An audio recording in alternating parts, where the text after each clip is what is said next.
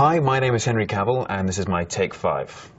It is my 5 favourite locations worked in. Starting at number 5 is Venice, Italy. Obviously because it's Venice, and that speaks for itself. Also, the food was fantastic, and the people were fantastically Italian. When I was there, I was shooting a film called Laguna, which never got released. I don't know quite what happened to it. If someone knows, I'd appreciate a call. Number 4 would be Prague, where I filmed Tristan and Isolde. Prague itself I was there in winter. It was probably early to midwinter. Just so dramatic with this Gothic architecture and the mist rolling in everywhere, and great nightlife as well. My number 3 would have to be Dublin and Ireland in general. I have shot Tristan and Isolde there, The Count of Monte Cristo, and The Tudors, seasons 1 and 2. I love Dublin. It's a beautiful country, or beautiful city, in a beautiful country, and just can't fault it. With the Guinness as well, of course, and a lot of my own personal history there. Number 2 would have to be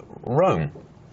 Rome in itself, because of all the history there. The food was incredible, and although Rome is such an old city, its feeling and energy is so young and bubbly, which was a wonderful contrast to have.